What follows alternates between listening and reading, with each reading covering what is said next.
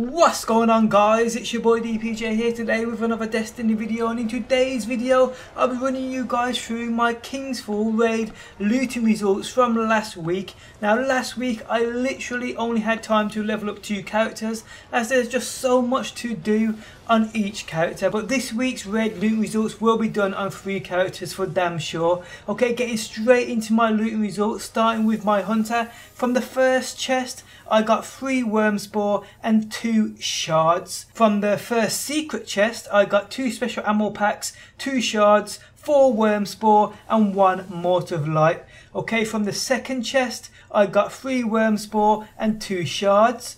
From the War Priest I got 2 shards and a Black Wax Idol.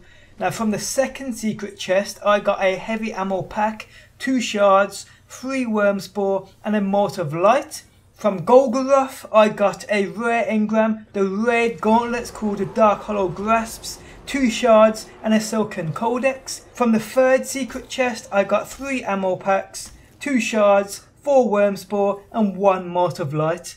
Okay, from the Deathsingers, the Daughter of Oryx, I got 4 Wyrmspore and 2 shards. Now moving on to Oryx, with having 20 shards, so you get that little more loot, I got 2 shards, I got the Dark Hollow Treads leg armor, I got the Raid hand cannon and the Raid auto rifle. Now I will be previewing all things I got at the end of the video, so stay tuned for that. Now moving on to my Warlock, and from the first chest I got 3 Wyrmspore and 2 shards. From the first secret chest I got 2 special ammo packs, 2 shards, 3 Wyrmspore and 2 Morts of Light. From the second chest I got 4 Wyrmspore and 2 shards. From the War Priest I got a Black Wax Idol and 2 shards. From the second secret chest I got 2 heavy ammo packs, 2 shards, 4 Wyrmspore and 1 Mortar of Light. And from Golgoroth I got a Silken Codex, 2 shards, a Black Wax Idol and a Chasm of Yule chest armor, which looks incredible.